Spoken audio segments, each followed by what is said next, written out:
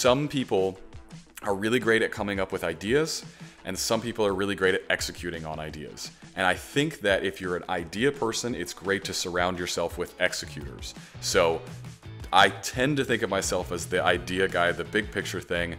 I can drill down into details, and I do often, but I don't like it very much. I would rather surround myself with a team, which is you guys, who actually handle the little details of things where I can do guidance and ideas and direction.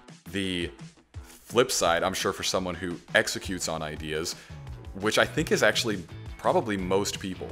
Most people during most times of day, and me most of the time, I'm still just executing on things. I'm just doing stuff, doing life, show up to this, go to that, go to that. It's really important that we narrow down the time we put into coming up with big ideas, because that empty space will get filled full of other things in your life and nonsense, and you do have to sit down to think of good ideas, but we won't often make ourselves do that. So if you narrow down that time and you just need like one idea for your week or one idea for your month, and you can build everything in your marketing strategy off of that, I think that's going to be the most effective way for most people to do it.